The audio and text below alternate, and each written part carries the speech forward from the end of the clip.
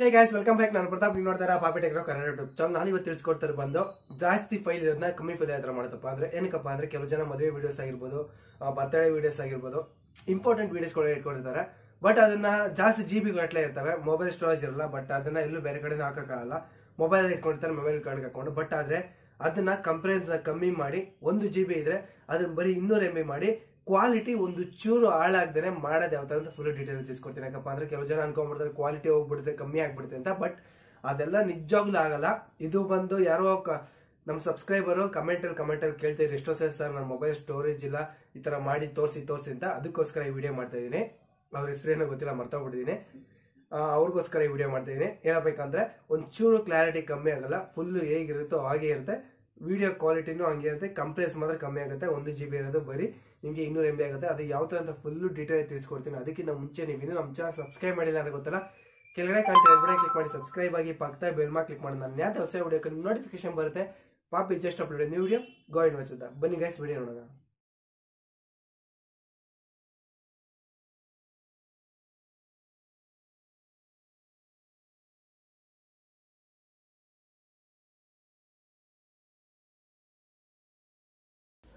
Description ಕೆಳಗಡೆ link ಕೊಟ್ಟಿದ್ದೀನಿ, ಅಲ್ಲಿಂದ ಕ್ಲಿಕ್ ಮಾಡಿ ಡೌನ್ಲೋಡ್ ಮಾಡಿಕೊಂಡು ಇನ್ಸ್ಟಾಲ್ ಮಾಡ್ಕೊಳ್ಳಿ.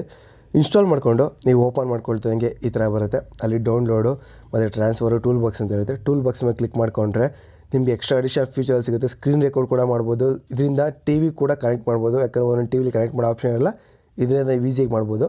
ಆಮೇಲೆ ಬಂದು ಇಲ್ಲಿ ಕನ್ವರ್ಟರ್ ಅಂತಿದೆ ಗೊತ್ತಾ, ಅಲ್ಲಿ ಕ್ಲಿಕ್ ಮಾಡ್ಕೊಳ್ಳಿ. ನಿಮ್ಮದು ಸ್ಟೋರೇಜಲ್ಲಿ ಯಾವುದೇ ಇರುತ್ತೆ ಗೊತ್ತಾ, ಅದೆಲ್ಲ ಬರುತ್ತೆ. ಅಲ್ಲಿ ನೋಡ್ತಾ ಇರ್ಬೋದು. ಈಗ ನಾನು ತೋರಿಸ್ತೀನಿ ಫೈಲು 1 GB ಗಟ್ಟಲೆ ಇದೆ, ನೋಡ್ತಾ ಇರ್ಬೋದು. 1 GB ಇದೆ. 1 GB ಆದಮೇಲೆ ಈಗ ಅದನ್ನು ಪ್ಲೇ ಮಾಡ್ತೀನಿ. ಕ್ಲಾರಿಟಿ ಆ ಥರ ಇದೆ ನೋಡ್ಕೊಳ್ಳಿ. ಈಗ ನೋಡ್ತಾ ಇರ್ಬೋದು, ಕ್ಲಾರಿಟಿಯಿಂದ ಸಖತ್ತಾಗಿದೆ, ಒಂಚೂರು ಹಾಳಾಗಿಲ್ಲ. ಶಾರ್ಟ್ ಮೂವೀಸ್ ಮಾಡ್ತಾಯಿದ್ದೀವಿ ಅದರದ್ದು. ಇದನ್ನು ತೆಗೆದು ನಾನೀಗ ಅಲ್ಲಿ ಫೈಲ್ನ ಅಟ್ಯಾಚ್ ಮಾಡ್ತೀನಿ. ನೋಡ್ತಾ ಇರ್ಬೋದು, ಇಲ್ಲಿ ಫೈಲ್ನ ಬಿಟ್ಟಿದ್ದೀನಿ. ಬಿಟ್ಟಾದ ತಕ್ಷಣ ಅಲ್ಲಿ ನೋಡ್ತಾ ಇರ್ಬೋದು 1 GB ಇದೆ. ಈ ಕಡೆ ಬಂದರೆ ನೋಡ್ತಾ ಇದ್ದೀರಾ 197 ಇದೆ, 200 MB ತೋರಿಸ್ತಿದೆ. ಬಟ್ ಇಲ್ಲಿ ಬಂದರೆ 1 GB ತೋರಿಸ್ತಾ ಇದೆ. ಇದು ನೀವು ಇದೊಂದೇ MP4 ಅಂತಲ್ಲ, ನೀವು 4K ವಿಡಿಯೋ ಆಗಿರ್ಬೋದು, ನಿಮ್ಮ TVಗೆ ಯಾವ ಥರ ಬೇಕೋ ಎಲ್ಲ ಥರ ಆಪ್ಷನ್ ಇರುತ್ತೆ. ಯಾಕಪ್ಪ ಅಂದರೆ ಒಬ್ಬೊಬ್ಬರು ಇನ್ಸ್ಟಾಗ್ರಾಮ್ಗೆ ಹಾಕ್ತಾರಲ್ಲ, ಆ ಥರ ಕ್ವಾಲಿಟಿಲಿ ಬೇಕಾದ್ರೆ ಇದನ್ನು ನೀವು ರೆಕಾರ್ಡ್ ಮಾಡ್ಬೋದು. ಪ್ರತಿಯೊಂದು ಕೂಡ ಇದರಲ್ಲಿ ಆಪ್ಷನ್ ಇರುತ್ತೆ. ನೀವೆಲ್ಲ ಯಾವ್ದು ಬೇಕೋ ಅದನ್ನು ನೀವೇ ಚೆಕ್ ಮಾಡ್ಕೋಬೋದು. ಇದರಿಂದ 3D ಎಫೆಕ್ಟ್ ಬೇಕಾ, ಪ್ರತಿಯೊಂದು ಕೂಡ ಇಲ್ಲೇ ಇರುತ್ತೆ. ನೋಡ್ತಾ ಇರ್ಬೋದು, ಇನ್ಸ್ಟಾಗ್ರಾಮು, ಫೇಸ್ಬುಕ್ಕು, ಯೂಟ್ಯೂಬು, ನಿಮ್ಗೆ ಯಾವ ಥರ ಬೇಕೋ ಆ ಥರ ನೀವು ಸೆಲೆಕ್ಟ್ ಮಾಡಿಕೊಂಡು ಕನ್ವರ್ಟ್ ಮಾಡ್ಕೋಬೋದು. ನಾನು ನಾರ್ಮಲಾಗಿ ಯಾವುದು ಬೇಡ ಅಂತ ಜಸ್ಟ್ MP4 ಸೆಲೆಕ್ಟ್ ಮಾಡ್ಕೊತೀನಿ. ಯಾಕಂದರೆ MP4 ಎಲ್ಲ ಕಡೆಯೂ ಯೂಸ್ ಆಗೋದು. ಅದಕ್ಕೋಸ್ಕರ ನಾನು MP4 ಸೆಲೆಕ್ಟ್ ಮಾಡಿಕೊಂಡು ಕಮ್ಮಿ ಮಾಡ್ಕೊತೀನಿ. ಇದರಲ್ಲೂ ಕೂಡ 3 GB ಇದೆ. 3 GBನೂ ಕೂಡ ನೀವು ಕನ್ವರ್ಟ್ ಮಾಡ್ಕೊಬೋದು. ಅಲ್ಲಿ ಕನ್ವರ್ಟ್ ಅಂತ ಕ್ಲಿಕ್ ಮಾಡಿದ್ರೆ ಸಾಕು, ಆಟೋಮೆಟಿಕ್ಕಾಗಿ ಅದು ಕನ್ವರ್ಟ್ ಆಗ್ತಾ ಇರುತ್ತೆ.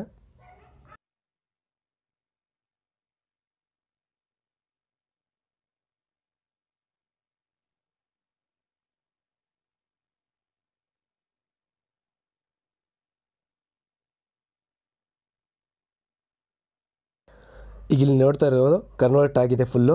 ಕನ್ವರ್ಟ್ ಆದಮೇಲೆ ನಿಮ್ಮ ಮಾಮೂಲಿ ಫೈಲ್ ಮ್ಯಾನೇಜರ್ಗೆ ಹೋಗ್ಬೇಕಾಗುತ್ತೆ. ನಿಮ್ಮದು ಡ್ರೈವ್ಗೆ ಹೋಗ್ಬಿಟ್ಟು ಚೆಕ್ ಮಾಡ್ಬೋದು. ನೋಡ್ತಾ ಇರ್ಬೋದು, ಈಗ ನೀವು ಯಾವುದು ಫೈಲ್ನ ಕನ್ವರ್ಟ್ ಮಾಡ್ತೀರಿ, ಹೆಸ್ರು ಹಾಕೊಂಡಿರ್ತಾರಲ್ಲ ಅದು ನೋಡಿ. ಈಗ ನಾನು ಇದು ನೋಡ್ತಾ ಇದ್ದೀನಿ. ಈಗ ನಾನು ಕ್ಲಿಕ್ ಮಾಡ್ತೀನಿ. ನೋಡ್ತಾ ಇರ್ಬೋದು, ಕ್ಲಾರಿಟಿ ಕೂಡ ಇನ್ನೂ ಒಂಚೂರು ಕೂಡ ಕಮ್ಮಿ ಆಗಿಲ್ಲ. ಯಾವ ರೀತಿ ಇತ್ತೋ ಅದೇ ರೀತಿ ಇದೆ. ಒಂಚೂರು ಕ್ಲಾರಿಟಿ ಕಮ್ಮಿ ಆಗ್ದಂಗೆ ಫುಲ್ಲು ಕೂಡ ಕನ್ವರ್ಟ್ ಆಗಿದೆ. ನೀವು ಕೂಡ ಇದರಿಂದ ಈಸಿಯಾಗಿ ಕನ್ವರ್ಟ್ ಮಾಡ್ಕೊಬೋದು.